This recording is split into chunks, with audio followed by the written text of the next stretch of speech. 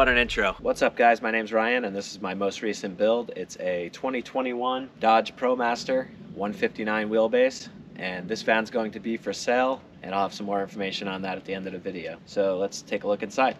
So when you enter here, you'll notice that I have a step, so you don't have to carry a step stool around. That makes getting in and out a lot easier. So the whole van's really well insulated. It's all spray foam insulated on the walls and ceiling, and the flooring has a 1-inch foam board insulation plus 3/4 inch plywood plus the vinyl. So the floor is very well insulated as well. And over here we have the light switch for the front 6 LEDs. I have the rear 2 on a separate switch near the bed, and this second switch here is for the water pump, and this switch here is for the gray water tank. Just flip this switch to drain it out the bottom, and of course a bottle opener. So you'll notice I have 2 Max Air fans. These are the deluxe version with the smoked lid, and they're both on separate remotes. Throughout the entire van, everywhere within arm's reach, I have USB and USB-C outlets and also AC outlets. I have some right here. Over here above the kitchen area, I've got another AC outlet, another DC USB outlet here. Over by the bed, we've got a DC outlet and an AC outlet. Also over the bed over here, I have an AC outlet if you want to put a flat screen TV. So starting in the kitchen here, I have a 2-burner induction cooktop. On top of the cabinets, I have these natural stone countertops. Give it a really sleek look.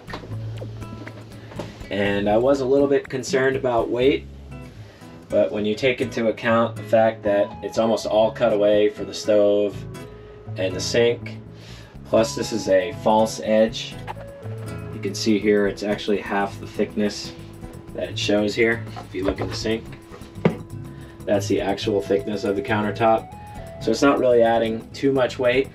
It is adding a little bit of weight, but it's not an unreasonable amount. Same thing over here, this edge is actually a false edge, so the countertop's actually only half that thickness. The other nice thing about using these stone countertops when you're cooking here on the cooktop, you can place your hot pots and pans right onto the stone counters and it won't damage it.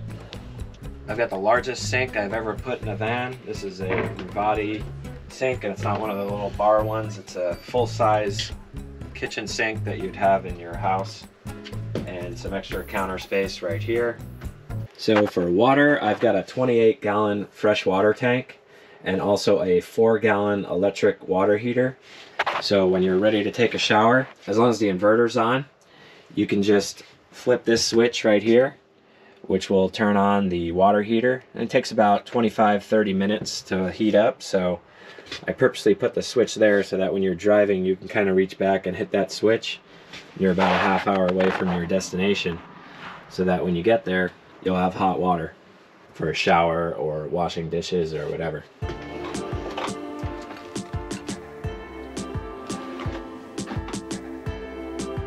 All of the cabinets are on these push locks, so nothing swings open when you're driving.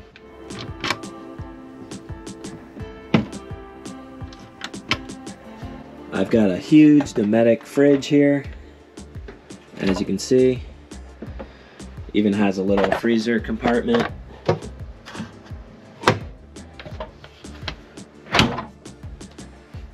And that's all run off DC. That's very efficient.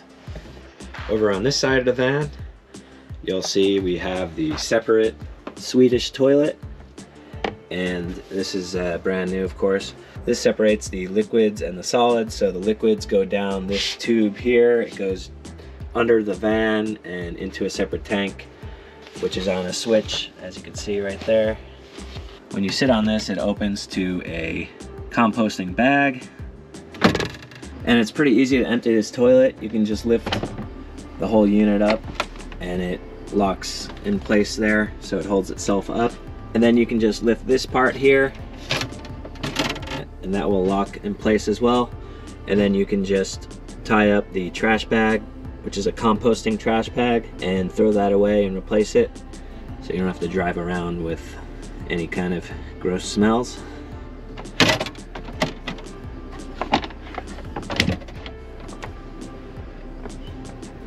So this is the shower, and we've got the Nautilus self-cleaning shower door here.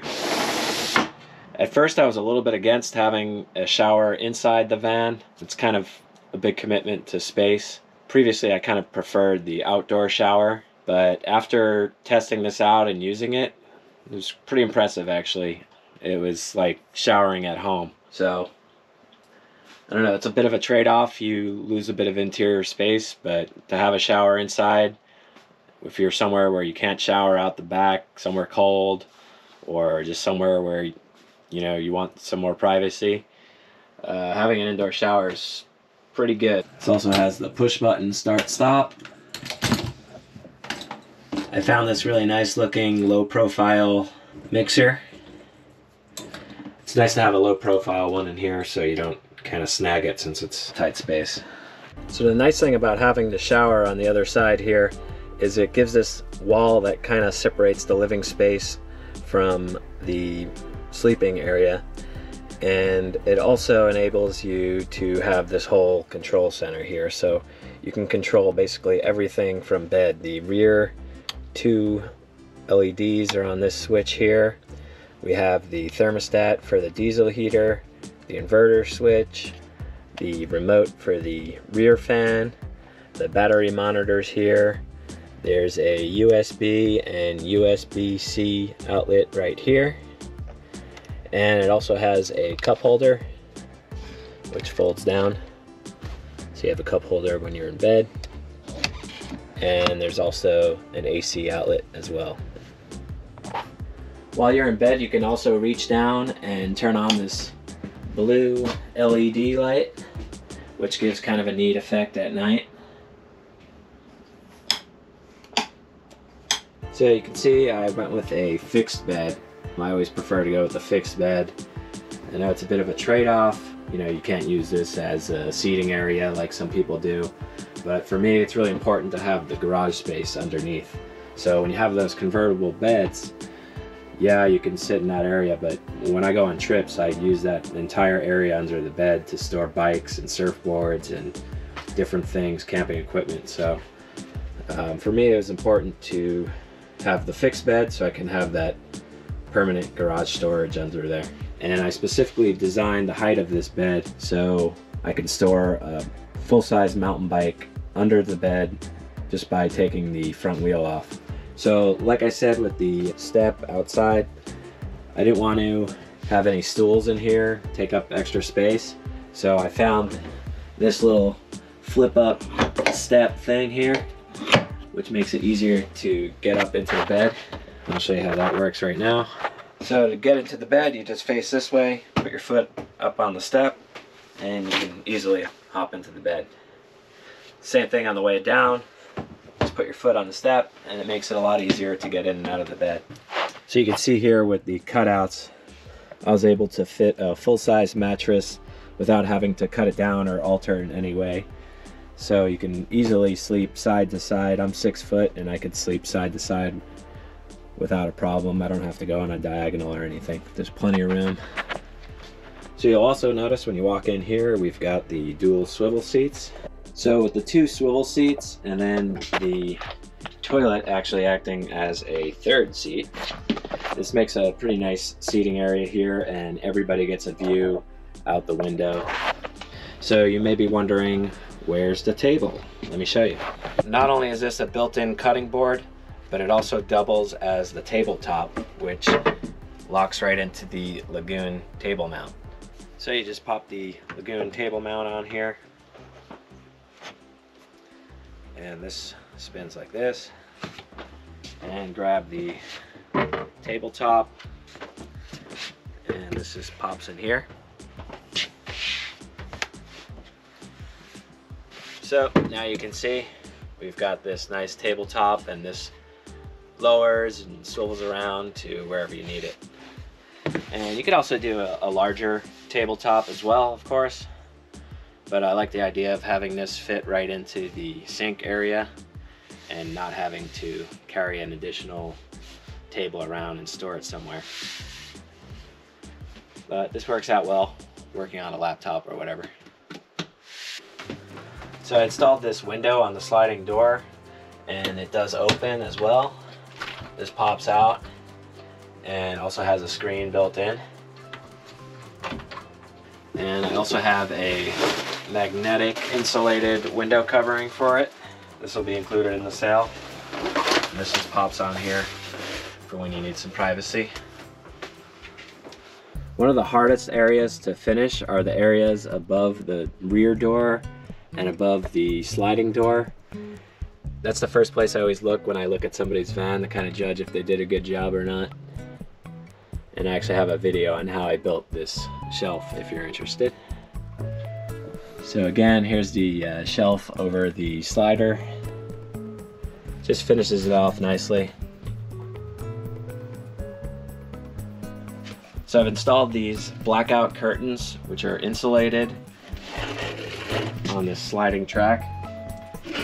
And at night, these can completely black out any light coming in from the van. So if you need to be stealth, or if it's a really hot day, I like to keep these closed too, because all the heat comes from the front of the cabin. And with these closed, it stays nice and cool in here. And of course, above here, we've got a ton of storage for all different kinds of things. Moving on to the garage here, you can see I've got the under bed light here, which helps a lot at night. And I've got a fork mounted bike rack here. The bed is at the perfect height to fit the mountain bike in there, or a road bike. That's set at the perfect distance to fit both the mountain bike and the road bike. When you close the door, there's just enough space. And these are removable surfboard racks. You can also use these to help keep in place whatever you're storing back here. And you can also add more of them too, just by drilling a small hole. This is the tank for the diesel heater. It's a 7-liter tank. And the actual diesel heater is back here, boxed in. And I ran the pump under the van so it'd be a little more quiet at night when you're sleeping. For power, I have 400 watts of solar panels on the roof and 300 amp hours of Battle-Born lithium batteries here. These are my favorite batteries. I think they're the best you can get. And here's all the electrical equipment. I've got the 50 amp DC to DC Renogy charge controller, and this will also allow for alternator charging, so you can charge the van off the solar panels, which is usually more than enough, but if it's raining or it's a cloudy day, then also when you turn the engine on, you get the power from the alternator as well. I've got a 2000 watt pure sine wave inverter, and then this is my DC sub panel and fuses. So on the right here, I've got a 28 gallon freshwater tank like I mentioned earlier. Over here you can see the 4-gallon electric water heater. All the plumbing in the van is PEX, as you can see here. Here's your fill for the water tank. You can just fill that with a hose or a funnel and a jerry can. Over here I have a quick connect for a hose connection. This goes in here. And this is hot and cold, actually. Like I mentioned earlier, I kind of prefer outdoor showers. So, in addition to the indoor shower, I also made a connection for the shower head here, so that this will plug into the same quick connect right here. So now you also have a heated outdoor shower in addition to the one inside. And in the back here I also have this Prime Design aluminum ladder. Helps you get up to the roof if you need to clean the panels. Here in the front you'll notice I have this really powerful light bar, and that's attached to a little push bar bracket, and the 2 floodlights here. These make a huge difference at night on dark roads. I'll show you guys a little clip of that, what that looks like. Regular headlights, brights, and the light bar.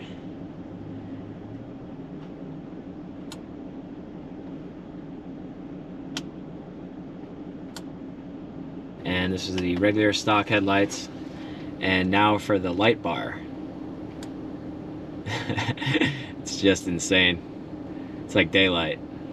So like I said, this van is for sale. So what I'll do is I'll put a link in the description to the actual listing for the van. That way if I adjust the price at all, you'll have the most up-to-date info. If you're interested in the van, you can also email me right here at this email address. And also, if you're interested in any of the products I used here, I'll have links for most of those in the description down below. And if I missed anything, just shoot me a comment. I usually try to reply to all the comments. So if you guys aren't already subscribed to the channel, I actually have a whole video series showing the whole build of this van from start to finish, from a blank cargo van to what you see right now. Make sure you hit that subscribe button and also the notification bell. I've been putting out videos every week or two. I don't think I mentioned it earlier, but this van is brand new. It only has 3,000 miles on it. And as soon as this one sells, I'm going to be starting another van, and I have a lot of cool ideas for that already. So I look forward to sharing that with you guys soon. Thanks a lot for watching. See you guys next time.